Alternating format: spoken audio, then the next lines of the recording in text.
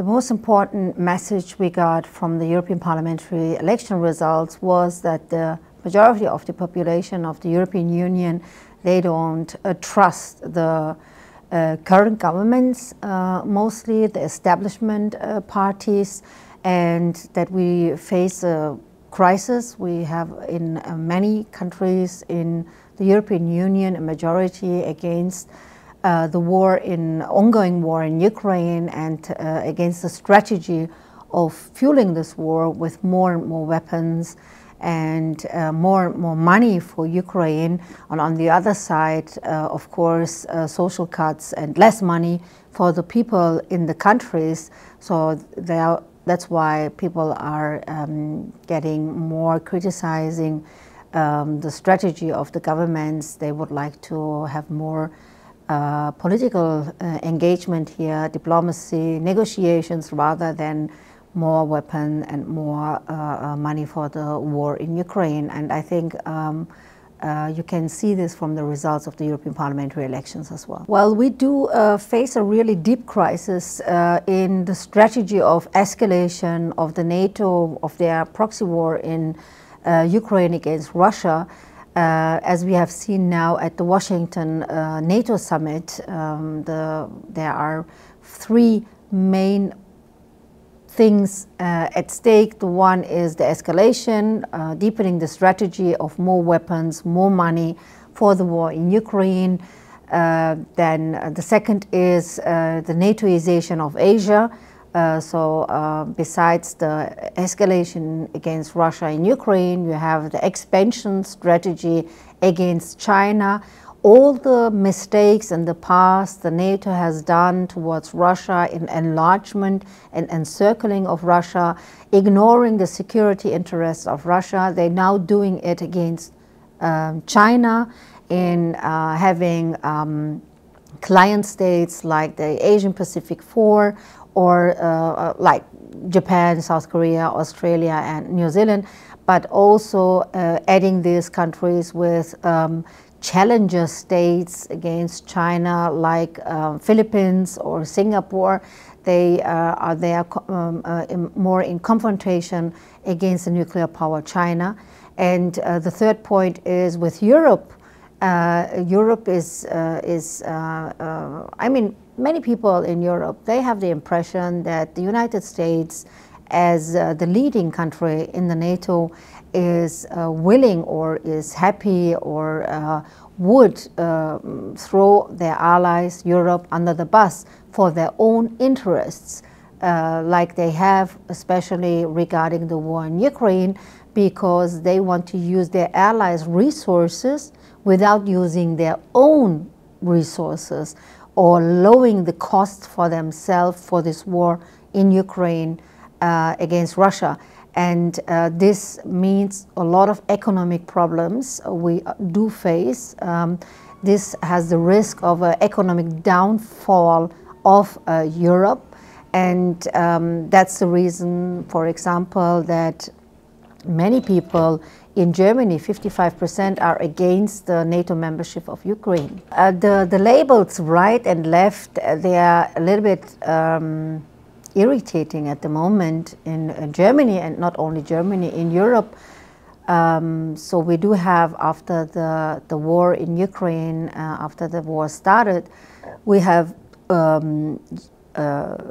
established the normal left party, Die Linke, for example, my former party, which I did leave in October 2023, and launched in January a new party with 9 other members of parliament, the Sarah Wagenknecht Alliance for Reason and Justice. And our former party, Die Linke, is in favor, for example, for more sanctions against Russia.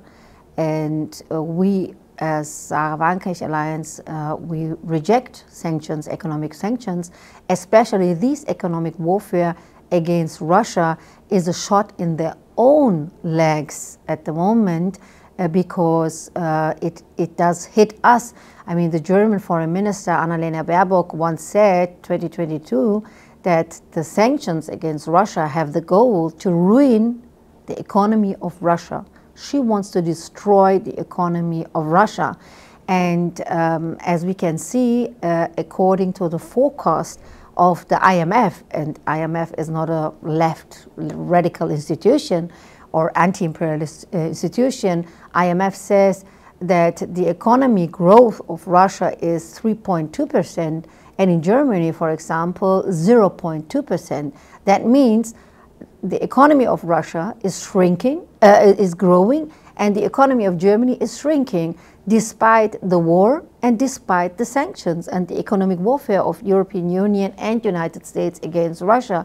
That means this politics is a boomerang, and that left party is now in favor of sanctions and says, instead of being against the sanctions, to say we need more sharpened and more hard sanctions against Russia is for me not a left policy, or even partly to be in favor of weapon deliveries to Ukraine.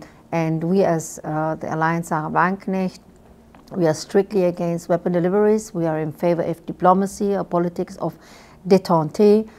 We need a politics of disengagement in Europe, and to stop the weapon deliveries, we need a ceasefire, we need peace negotiations in Ukraine to stop this killing on both sides, and to stop, of course, the economic shrinking of our economy, which hits, of course, the working class people in Germany. So that's why the labeling of left and right, this is just irritating at the moment. So many left in Europe, they just lost their track, being against weapon deliveries, being against wars, being against sanctions, because sanctions are nothing else than weapons of mass destruction.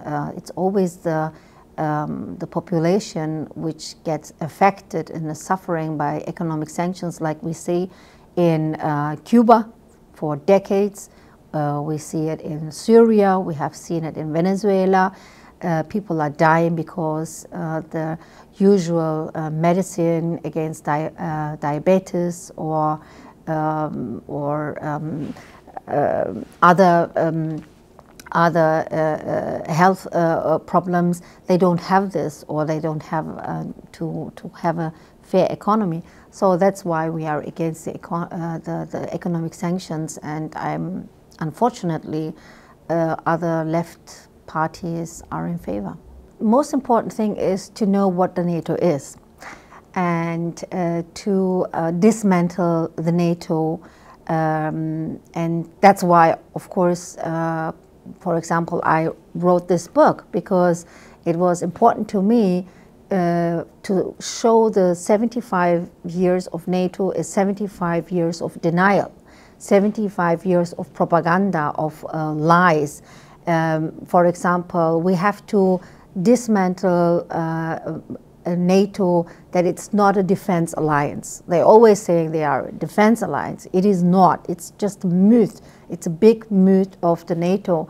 For example, 25 years ago, NATO started their aggression against the Federal Republic of Yugoslavia.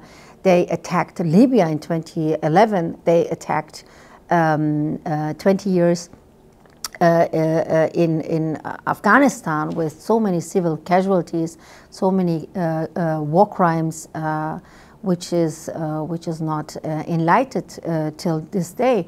And the other thing is, the leading nation of the NATO, USA, attacked Iraq with more than 1 million killed people. Or the last 20 years of the war on terrorism, according to the Brown University in Rhode Island, more than 4.5 million people have been killed in this war led by USA and their allies. Or secondly, the myth that NATO would be an alliance, a collective of democracies and states of rule of law. And this is just a historic lie, because just one example, one founding member of the NATO was Portugal under the fascist dictatorship of Salazar, and Salazar did torture Africans in the colonies, in concentration camps in Mozambique, in Angola, in the colonial wars. So NATO had no problem at all with fascist dictatorships like Salazar's Portugal, or for example, Franco's Spain, or with military coups in 1967 in Greece, 1980 with Turkey. So that was not a problem. And this has nothing to do with democracy. And the third myth of the NATO is that they are an alliance, a collective of human rights. And this is not true. If you see the 4.5 million in the last 20 years on the war on terrorism has been killed by the US wars, or like, see, till today, they have their torture camp in Guantanamo Bay, where people get tortured without a fair trial, without anything, and without contact to anybody. And 14 years of persecution, political persecution of the journalist Julian Assange, which crime was only to show the world the war crimes of the US in Iraq, the war crimes of the NATO states in Afghanistan. So we have to see what is propaganda and what is reality, what is the truth. The second thing is, long before wars, truth is knocked unconscious, and we have the task to help this truth on its feet again. And that is very important. We have to look for the truth. And the third thing is, I think, especially for people like me in the global north and the working class of peace and freedom-loving people in the global north, it is important to have a solidarity, to work together, to coordinate our forces, our strength, our energy with the people of the global south. That is very important, I think, because it's the only chance where how we can face all these warmongers, all the war machines like the NATO.